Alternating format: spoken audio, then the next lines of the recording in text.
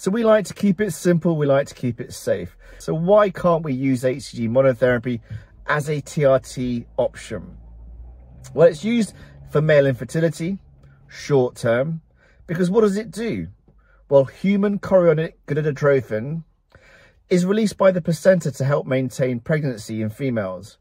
But we're not using it, obviously, for that reason. We're using it to stimulate sperm production. So logically, we want to use HCG to maintain fertility, and that's why it's used.